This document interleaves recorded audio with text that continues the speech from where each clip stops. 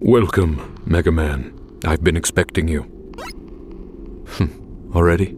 I see your reputation precedes you, Blue Bomber, as I've been told by our brethren, our kin, that you destroyed. It's so ironic, isn't it? You were upgraded to destroy us, the Robot Masters. We are the bad guys, are we not? We're the ones that pose a threat, as the stories say. We're the ones causing all the mayhem. But I ask you this, Mega Man. Is it truly us that are the bad guys, or could it in fact be you?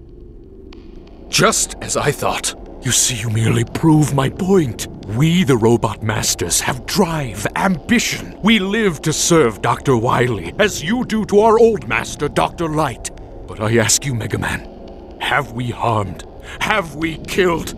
We have not. We have merely taken over various resources the humans so desperately need. Whereas you, Mega Man, have killed. You, Mega Man, have harmed. You, Mega Man, have destroyed your own kind. And the worst of it is, you feel nothing.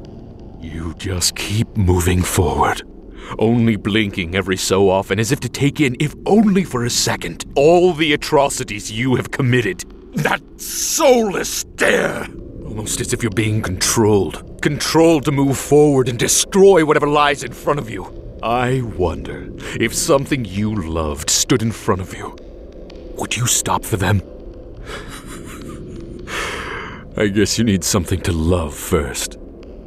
I will not fight you, Mega Man, nor will I give you the satisfaction of killing another of your kind. I was brought into this world to serve, and I will not go out of this world as another victim in your pointless war. I wonder if I'll ever see our brethren again.